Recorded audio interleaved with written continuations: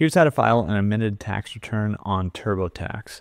So once you've logged into TurboTax, I left a link in the description that you can click to go to the main TurboTax homepage and then log in, and you should be on a page like this. If you're in the middle of your taxes, it'll show you where you're at.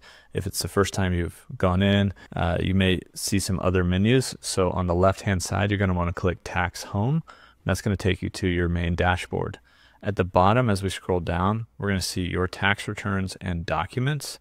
And so you'll see all the different years of your tax returns here. With whatever year of the tax return that you want to amend, you select that year, and then you're going to be able to amend that return right here. And so you can amend it using TurboTax Online as well.